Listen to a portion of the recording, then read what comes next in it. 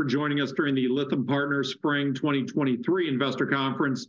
My name is Robert Blum, Managing Partner of Lytham Partners, and during this webcast, we welcome Jaguar Health, ticker symbol of JAGX on the NASDAQ, and their CEO, Lisa Conte. Today, I've asked Lisa to run through the company's slide presentation, and if time permits, we'll engage in a short question and answer session at the end there. Before I do turn it over, I want to remind everyone that management is available for one-on-one meetings later today. If you've not already signed up and would like to do so, you can send me an email at Blum, B-L-U-M, at lythampartners.com, or visit the website, lythampartners.com/virtual. Click on the one-on-one meeting request button, and we will look to get you taken care of there. So with that said, Lisa, let me turn the floor over to you to start walking through the presentation there. Thank you, Robert. And I have to say, this is my favorite and the most valuable investor conference I find. So thank you again for welcoming us and the opportunity to introduce Jaguar Health to those who don't know it and update people to those who do know it. And we'll zip through those forward-looking statements, which I'm sure everybody can read very, very quickly. And we'll get into it. As a reminder, Jaguar does all its drug discovery from plants used traditionally in tropical areas. And we do have our first product approved. It is plant-based. It is organic, it is sustainably harvested, it's fair trade, and it is an FDA-approved drug. The brand name is Mytesi, the generic name is crofelemer, and it is the only drug approved by the FDA under botanical guidance. Under botanical guidance, there is no practical pathway for a generic, so even though we have IP and patents and issued and filed all over the place like any good pharmaceutical company, we essentially have a situation of exclusivity forever. What I'm going to be focusing on in this presentation is two what we feel are transformative events in terms of the inflection of the value of the company during this very, very difficult time in the market overall, and in particular difficult for small cap biotech companies, two late-stage clinical events that can lead to meaningful revenue generation in the next year or so.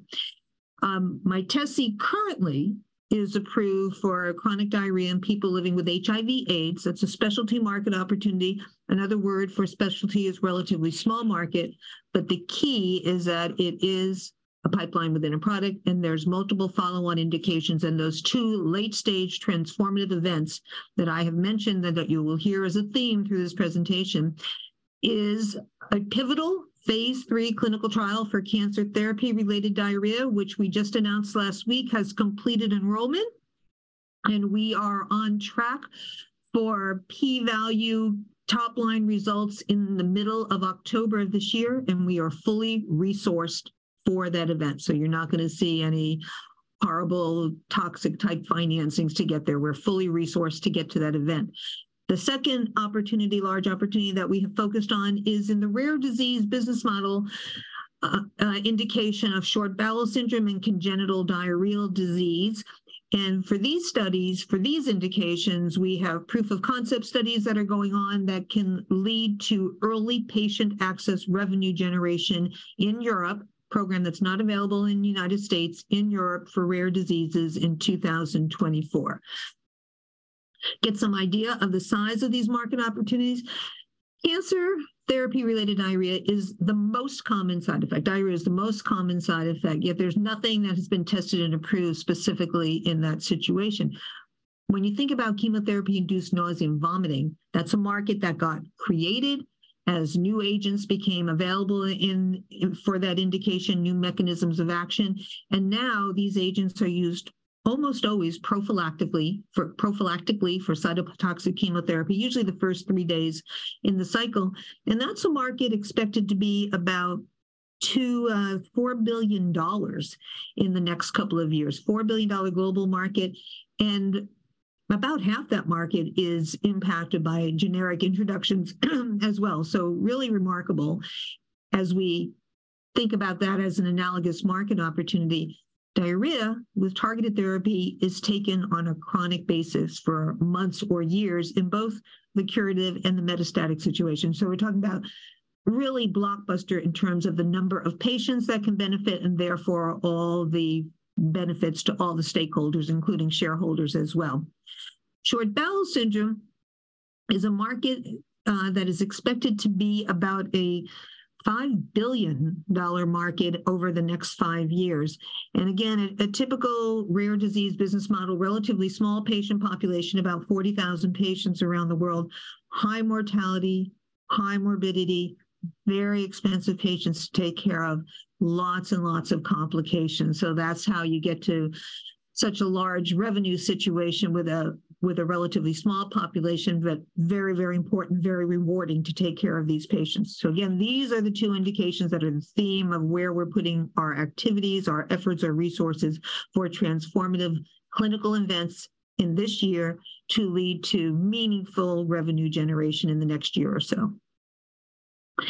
In the category of the rare disease business model, there is short bowel syndrome is an intestinal failure situation. We're going to talk about the clinical implications of that in a moment. There's another intestinal failure situation called microvillus intestinal disorder, which is a subset of an already small indication of congenital diarrheal disease. Same formulation of our product, same type of trial design with intestinal failure.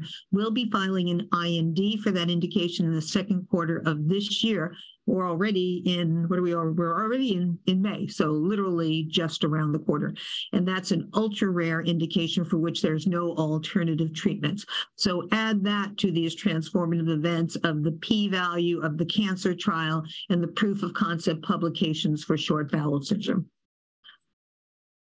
We also always have business development discussions going on. We have global unencumbered rights to crofelemer for all those indications that you saw. So you never know when one of those business development deals is going to come to fruition. So for example, earlier this year in the first quarter, we completed a joint venture around a pipeline opportunity. This is not crofelemer. This was in the area of mental health disorders, mood disorders, and looking at our pipeline of 2,300 plants. Where might we have some unique opportunities, some novel plants, some novel mechanisms of action to potentially treat and potentially cure mental health disorders with totally new approaches? And we partnered up in a joint venture with a company called Filament Health, and then brought in outside funding from a venture organization called One Small Planet. That deal was valued post-money at about $5 million and brought in $1 million of funding, and Jaguar owns about 40% of it. So that's some additional value in the company that I don't think gets recognized on our balance sheet.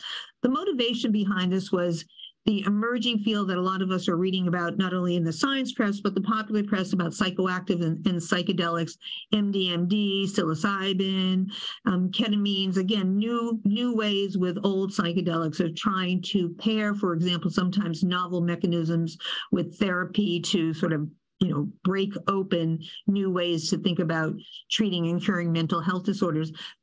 A lot of these companies are very well funded, a lot of research going on there, but they're all chasing basically the same 7 things.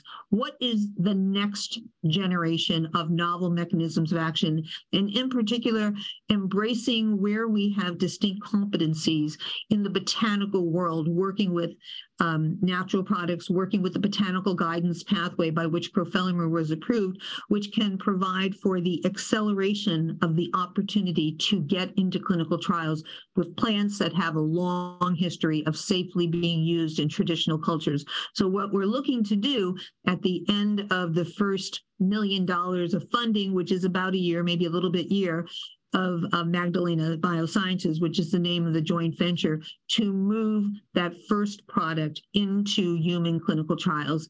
And the first indication that we're focusing on is attention deficit disorder, particularly as adolescents transition into adulthood. Back to crofelemer, okay, our late stage product here. Crofelemer has so many different potential indications and potential patient populations that it can help because of its novel first-in-class mechanism of action. It basically is a normalizer of gut function, and it's important what it does do and what it doesn't do. What it doesn't do is it's not, or I guess I should say what it does do is it acts locally in the gut, so it's not systemically absorbed. So you don't get drug-drug interactions, very important in complicated patients, short bowel syndrome patients, cancer patients, HIV patients, where you don't want to interfere with their life-saving medications. You don't get a first pass effect. You don't get secondary metabolites causing problems out there later on. Safety is a huge, huge asset and hallmark of this product. What it doesn't do is it's not an opioid, so Imodium, loperamide, these work by the mechanism of constipation, so we don't have the risk of constipation. Not an antibiotic, so you don't have the risk of resistance. It's non-addictive, so remarkably safe product that can normalize gut function, as I mentioned, in many different patient populations where the advantages of this product are really, really shine are these very complicated patients, and that's one of the reasons why we target chronic situations where patients are often on other medications that you don't want to interfere with. So cancer therapy-related diarrhea, as I mentioned, we have completed enrollment for that clinical trial. The label that we are looking for and the design of the trial is prophylaxis and symptomatic relief of diarrhea in adult patients with solid tumors receiving targeted cancer therapies with or without cycle chemotherapy. This is a first of it. So when I say prophylaxis, think back to the market opportunity that I mentioned for chemotherapy-induced nausea and vomiting. Again, these products are in the guidelines to be utilized prophylactically as the patient starts their cytotoxic chemotherapy. That's exactly the situation that we're looking for with targeted therapy. Again, targeted therapies are taken usually for months and years for the life of maintaining the patient, either in a curative situation or in a remission situation. It's a first of its kind study in that the endpoint is patient-reported outcome. Patient voice is strewn throughout this indication, strewn throughout this company as very important, and we're embracing it. It's also a basket trial, first of its kind, that is taking account of all solid tumors, patient with all solid tumors, and a basket trial in that it includes all targeted therapies that have more than 50% of any rate diarrhea, which is many, many, many, many targeted agents. So there's many, many agents that are in the clinical trial. Interestingly, there was a phase 2 investigator-initiated trial that was presented at San Antonio Breast Cancer Conference 2 years ago, was published about a year ago, and our data will be out in mid-October, is expected to be out in mid-October, which will be just in the nick of time for late breakers for the San Antonio Breast Cancer Conference this year. So you can look to not only have that p-value released in October, top-line results, but then a further publication at San Antonio Breast Cancer Conference, and then obviously a full publication we would look for ASCO in 2024. The interesting thing about diarrhea in cancer patients is it's not only supportive care, dignity, quality of life, comfort for the patient, which is very, very, very important, but it also impacts the outcome of the cancer treatment for the patient. About 40% of the time, cancer patients go off of their therapy or they go to a subtherapeutic dose. Excuse me, just for one sec. Frog in my throat, because of the side effect of diarrhea. It also costs about 3 times as much to take care of a cancer patient with diarrhea. And so now you're getting the attention of the insurance companies and the financial aspects of taking care of cancer. So as I mentioned, enrollment is completed. The enrollment target was 256 with the rolling time to close down centers. We'll probably end up with 10, 15, possibly about 10, 15% over enrollment. Terrific, greater power. It's powered at over 90% as it is. International study, United States, as well as some important international sites, which really accelerated the enrollment. Taiwan, Georgia, the country of Georgia, Serbia, Argentina really have been terrific partners, as well as all the sites that we have in the United States. I'll move now just to talk about the rare disease business model, markets that we have focused in on. Rare diseases are not all that rare when you think about them collectively, about 10% of the population. It's an interesting business model, often for small companies, because of the chronic nature of these patients and how much they're costing the healthcare system, there are large impacts that could be made on the life of the patients and large reimbursement opportunities, large market opportunities. You get some advantages, you get some tax advantages, you get more advice, easier facilitated advice from regulatory agencies. Also, your trials, you have small patient populations. So your trials are smaller numbers of patients, which keeps costs relatively under control in the pharmaceutical industry. So it's a very interesting business model. We are focusing on it, as I mentioned, for short bowel syndrome and congenital diarrheal disease. If we talk about short bowel syndrome first, there is a product that's out there now called Gattex, it's hard to pronounce, teglutide, which is a GLP analog. Basically, it's a growth hormone. And it has sales of about, let's see. Well, the annual reimbursement is about $500,000 a year in the United States. It's a little less than that, maybe a couple of $100,000 a year in Europe. It only has about 1% to 2% market share. And it's not considered standard of care, but nevertheless, it is reimbursed at that level. So let me tell you what that looks like.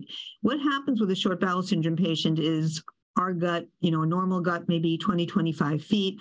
Short bowel could be 5 feet or less. It could be as small as 30 centimeters. It's a very heterogeneous population because of how short the intestine is, what part of the intestine has been removed. Is it a congenital situation? Was it an accident? Was it due to necrosis, Crohn's disease, IBD? Was it a surgical situation because of cancer? Anyway, often what happens to these patients is they don't have enough surface area to absorb the nutrients of life, proteins, fats, carbohydrates, minerals, vitamins. And so they often end up on parenteral nutrition, which can be as much as 20 hours a day, 7 days a week. So huge impact really on quality of life to be connected to a tube like that. Big, big, big opportunity for infections. There's all sorts of complications.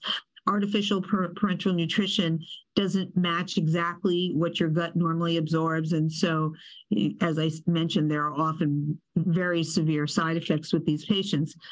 So what teglutide was looking to do is, after adaptation, after surgery, be able to, it's a growth hormone, grow the intestine a little bit so that perhaps there's a little bit more time for the patient to absorb their own nutrients of life and reduce parenteral nutrition even by 15 or 20%. That's what it was approved on. What we're looking to do with crofelemer as an anti-secretory is to decrease those secretions for the same endpoint, so reduce the need for parenteral nutrition because there's a greater opportunity to absorb the nutrients of life.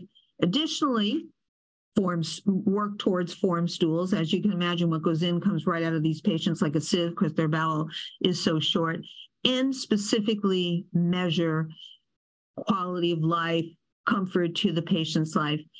There would be no reason why crofelemer would have to wait for full adaptation of surgery. It could be used before a growth hormone. It could be used with a growth hormone. If there was a need for a situation like that, it could be used sooner, and it can be used based on the safety data that we have chronically in a safe way. Gattex does have limitations in safety for cardiovascular issues and endocrine issues. Part of the reason why it's not considered standard of care, and it doesn't have a very high market share. So the intestinal failure situation that I just described for short bowel syndrome is the same situation, intestinal failure, in congenital diarrheal disease and MVID, although in that situation, the gut is intact. It's not short, but it's not functioning. So the same situation, the patient is on parenteral nutrition, essentially full time, but there's no opportunity for a GLP analog intervention because the gut is fully intact. There's no growing the gut that's necessary. It's just not functioning.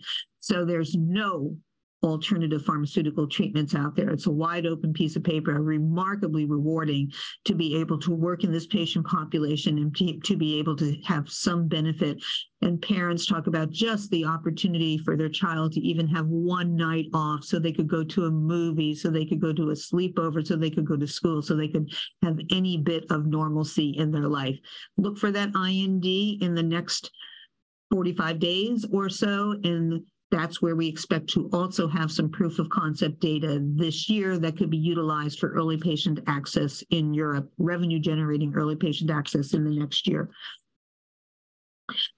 We do have a subsidiary in Europe called Napo Therapeutics with people locally in Europe that are focused on the early patient access implementation of our rare disease business model, which can bring in revenues, as I said, in the next year or so.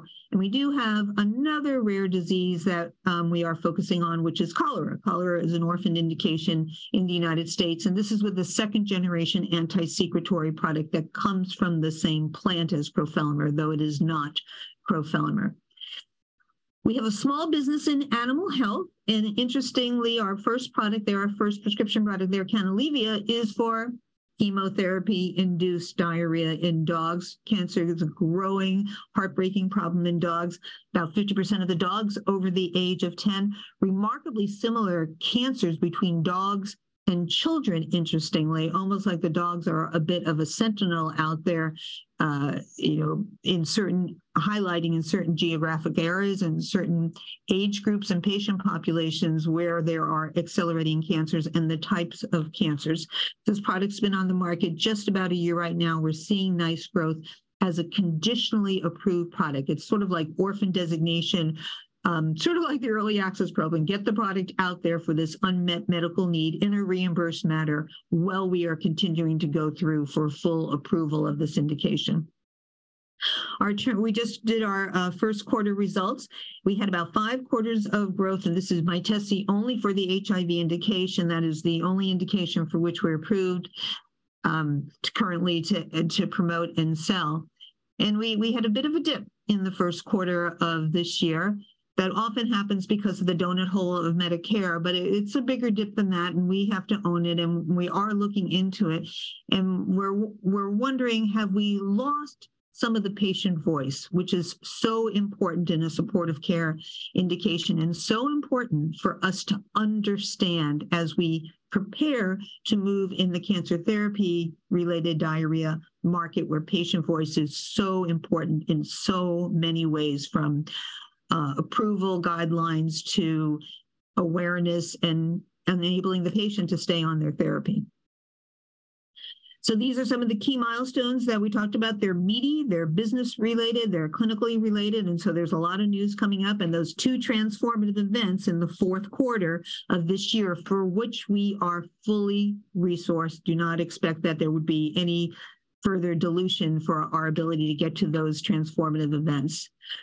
Our team is fully in place. There's about 10 of us who've been together for over 15 years, about 10 of us for over 15 years. 3 of us have been together for over 30 years. So we have a lot of institutional knowledge and full commitment to bring this product to as many patients as necessary and all the stakeholders that will benefit. Really, really important scientific advisors, which are key to the investigator-initiated proof of concept studies in the rare disease business model. This is what I told you, the key investment highlights. The one point that I will focus on is the proprietary position. As I mentioned, we do have 145 patents issued, more pending, more being filed all the time. Yet we essentially have exclusivity forever with crofelemer because of the approval under botanical guidance. So thank you very much for listening, and I will turn it back to you, Robert. Perfect. Yeah, if you could go ahead and perfect. There we go.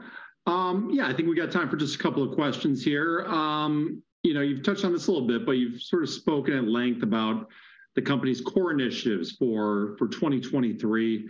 Just sort of talk about the motivation behind sort of the focused activities there. Yeah, thanks for that question. There's 2,300 plants in our library. There's so many things that we could work on, all the follow-on indications, 8 follow-on indications for crofelemer. We can't do everything.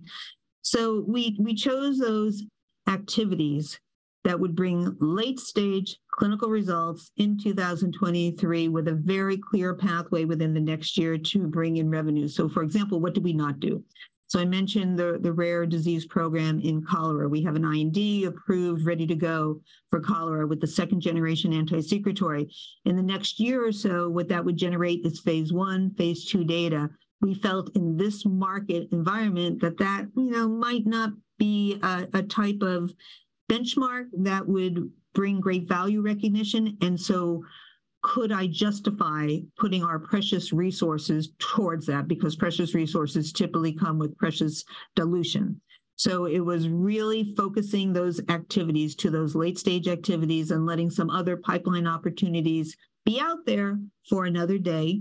With the exception of Magdalena and our psychoactive and psychedelic, that was an asset that was sitting there. And so we mobilized an asset with outside funding, and the expectation there is that the clinical and the commercial work would be done by yet another partner that is brought into Magdalena Biosciences.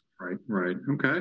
Are patient advocacy initiatives expected to be sort of fundamental component of the commercial launch of crofelemer for CTD, again, obviously assuming FDA approval for this indication? Absolutely. It's foundational. And in every way, it's critical in cancer to get into the guidelines so that when all these different cancer agents are prescribed, and there's so many new protocols coming out all the time, it automatically happens. Automatically, you will be prophylaxed for your diarrhea, for the comfort of the patient, for the expense, the success of the treatment. And also sometimes that diarrhea takes off and it's hard to bring back. You got to take the patient off their therapy. So patient advocates can make a difference in getting into the guidelines. They can make a difference in the FDA providing expedited review. Obviously, in the educational side, advocating for themselves with their physicians, working with the nurses, because that's who often has more time to talk to the patients. And we may have proved the negative. We may have lost a bit of that patient voice in HIV, and look what happened to our sales and our prescriptions. So we are learning from that, diagnosing that, fixing that, before we get to the much, much larger market opportunity of CTD. So it's full circle. And it's also, you hear cancer patient advocates talk about the learning that has come from HIV, and now it's going full circle. Yeah, what you and I we had a discussion earlier a couple of months back on sort of orphan drugs, and certainly would encourage everyone to take a listen to that if they have a moment. But, maybe just remind you, what led Jaguar to sort of begin focusing on these rare and orphan diseases? I think the first thing that makes us focus on any disease is the patient need. And in particular, these patients are so ill, so sick. They're so grateful for anything you can do. As I mentioned, if you can just get them off of parenteral nutrition to enjoy some moment in life. So definitely the patient need and patient motivation and the novel mechanism of action that we have with crofelemer. And then the establishing Napo Therapeutics in Europe. And we really saw that opportunity for early patient access, again, to get the product to the patients more rapidly. What early patient access is based on the published proof of concept data. The EMA will allow you to have the product, or allow physicians to prescribe it to the patients and have it reimbursed in 4 countries. This is available while you're going through the full development program. That's something that there are some patients groups, like the ALS group has been lobbying the FDA, but we don't have at the FDA yet. So patient need, and we are a company, the financial motivation, the opportunity to bring in some revenues earlier. Yeah, perfect. I think we're sort of wrapping up our time here. So, Lisa, thank you as always for your time today. We always greatly appreciate it. I guess I'll just sort of remind everyone, if you've not already signed up for a one-on-one meeting and would like to do so, again, shoot me an email, bloom@lythampartners.com. Visit the website, lythampartners.com/virtual. Click on the one-on-one meeting request button. We'll get you taken care of there. So again, we hope you all enjoy the conference. Lisa, as always, thank you so much. Thank you. Appreciate it.